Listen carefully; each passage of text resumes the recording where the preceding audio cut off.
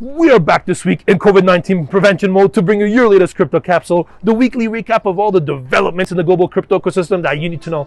And all this in less than 60 seconds. Here we go. Facebook announced that it is changing the name of its Libra wallet from Calibra to Novi. Novi will be usable as a standalone app, as well as the WhatsApp and Facebook Messenger apps. All users will first need to provide government-issued ID. Once they can use Novi, they'll be able to make cross-border money transfers instantly, securely, and with no hidden fees. Separately, a group called the Digital Dollar Project, led by the former CFTC chairman Chris Giancarlo, put forward its proposal for a digital dollar in the United States. The digital dollar will be issued by the US Federal Reserve and will be distributed to commercial banks.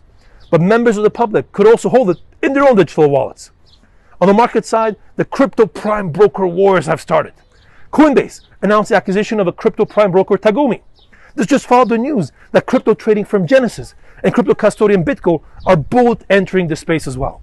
In India, the central bank clarified that there are no longer any restrictions on the ability of banks to offer their services to crypto firms. In Canada, new rules now allow crypto exchanges to be regulated as money servicing businesses. Finally, China adopted its new civil code, which will come into force in January. The new code will provide legal protection to online virtual assets.